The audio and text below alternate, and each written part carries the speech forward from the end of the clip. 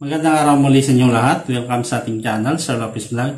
Sa araw na ito, magkakaroon tayo ng self-evaluation dito sa subject na Forensic Ballistics. Okay, 25 katanungan ang inihanda natin upang sukatin ang inyong mga academic preparations pagdating sa subject na ito. Ang mga kasagutan later on, makikita lamang dito sa ating description box. Alright? Kung nahanda na tayo, start na natin sa question number 1. A term applied to a single projectile loaded into a shotshell. A. Ammo. B. Slug. C. Round. Or letter D. Cartridge. Number 2.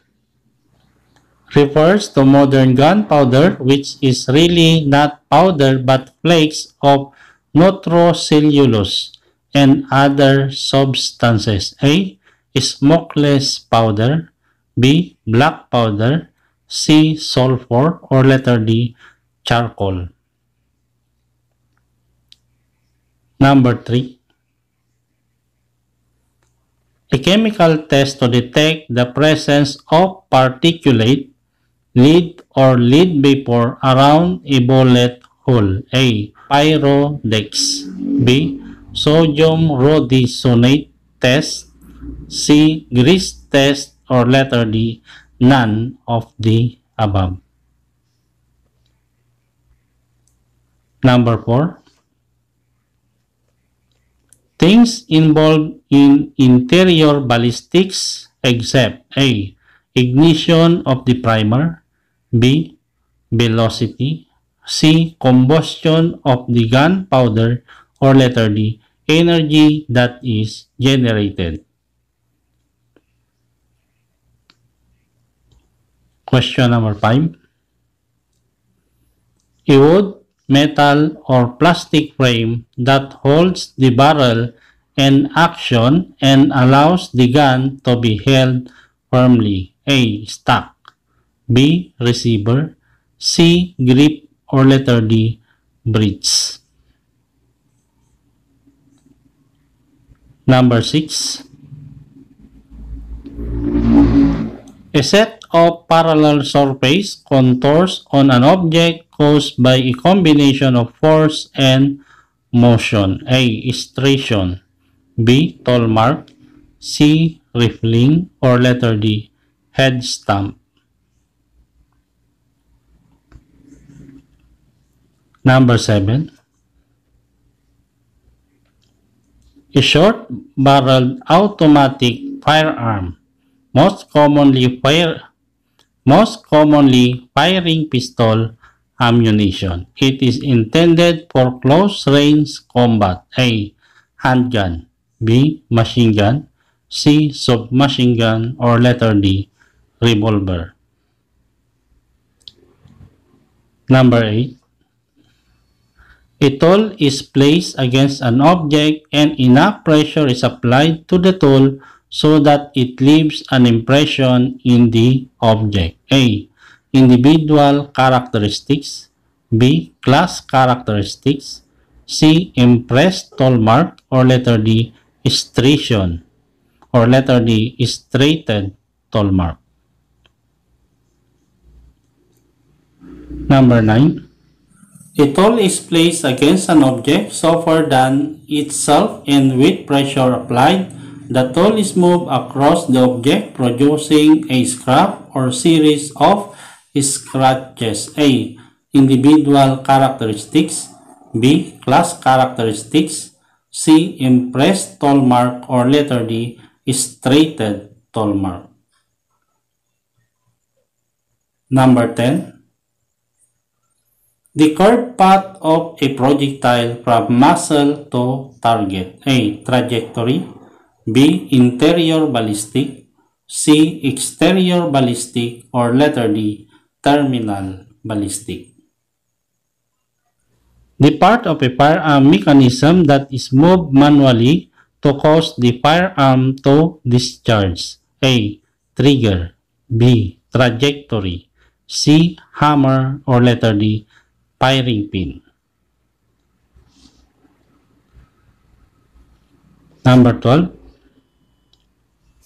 a cylindrical component that is assembled into the head end of a shotshell. A. Cylinder. B. Wad. C. Wad cutter, or letter D. Semi-wad cutter. 13. A firearm having rifling in the bore and designed to be fired from the shoulder. A. Shotgun. B. Rifle. C. Handgun, or letter D. Machine gun. Next, number 14. The spiral grooves cut or swayed inside a gun barrel that gives the bullet a spinning motion. A. Grooves. B. Land. C. Bore, or letter D. Rifling. Number 15. The cartridge has the primer distributed around the periphery of the base. A. Wad. B. Center fire. C. Rim fire, or letter D. Wad cutter. Number 16. A mechanism or device on an action to prevent firing of the gun and may be manually operated, or is a design feature intended to automatically prevent inadvertent firings. A. Receiver. B. Safety. C. Magazine, or letter D. Hammer block. Number 17.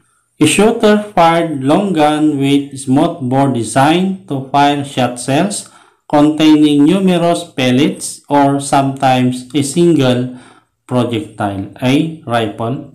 B. Shotgun. C. Machine gun, or letter D. Handgun. 18. That portion of a cartridge case which contains the primer, usually the head. A. Base. B. Tip. C. Nose, or letter D. Cannelure. 19. The metal tube through which a projectile or shot charge is fired. A. Barrel. B. Breech. C. Bore, or letter D. Breech space. 20. Refers to the examination of fired bullets, cartridge cases, or other ammunition components to identify the gun where they came from. A. Forensic ballistics. B. Ballistics. C. Firearms identification, or letter D. All of them. 21. Refers to the science of the travel of projectile in flight. A. Forensic ballistics. B. Ballistics. C. Firearms identification, or letter D. All of them. Next, 22. The faster the spin, the least likely a bullet will yaw or turn sideways and tumble. This is covered by the study of letter A. Terminal ballistics. B. Interior ballistics. C. External ballistics, or letter D. Forensic ballistics. Next, 23. A field of forensic science that is focused on the scientific analysis of all ballistic-related phenomena with exclusive purpose of interpreting or establishing the true facts in a shooting incident. A. Forensic ballistics. B. Ballistics. C. Firearms identification, or letter D. All of them. 24. Refers to the spiral lancing grooves found at the bore of the gun barrel. A. Flash hole. B. Rippling. C. Propellant, or letter D. Bend.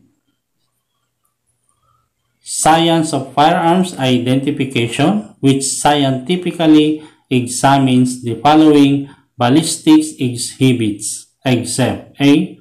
Fired bullets, B. Fired shells, C. Firearms, or letter D. None of them. Okay, so natapos na natin ang ating self-evaluation sa araw na ito. Maraming salamat sa inyong pakikibahagi. Inasa natin na sana sa darating na board exam ay kayang-kaya nyo nang ipasa ang subject na ito. Okay, so hanggang sa muli, maraming salamat. See you again next meeting.